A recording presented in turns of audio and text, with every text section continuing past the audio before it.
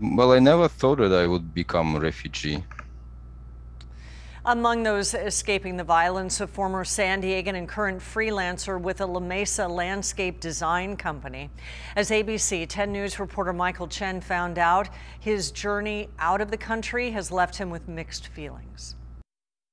On the outside, Yuro Lotonenko and his girlfriend Mariana were all smiles 2 days before the Russian invasion. Inside, they were all nerves. Amid rising tensions, they had traveled from Kyiv to central Ukraine. The day after this was taken, Mariana just said, like, we have to leave right now. they would travel to a town near the western border. Hours later, the invasion would begin. We had basically 30 minutes to leave. Lotonenko says he and Mariana got to a bus station amid a scramble for tickets. There was a lot of panic, just got the first ticket available, any direction just to get ourselves out of there. They got 2 of the last tickets for a 15-minute bus ride into Slovakia. On the way there, gridlock like this. They saw families abandoning their cars for a 5-mile trek to the border. Moms with kids beyond imagination. Hours after they crossed the border, Ukraine banned men ages 16 to 60 from leaving. As the two were making their escape in La Mesa, Lotonenko's boss, John Beaudry, was waiting. Way overwhelmed, like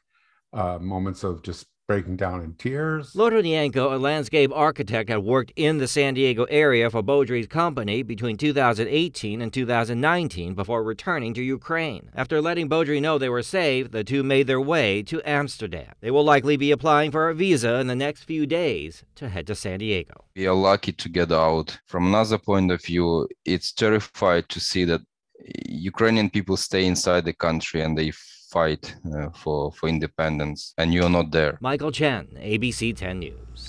The couple has started a fundraiser to help Ukrainians with medical and other expenses. There is a link on our homepage, 10news.com.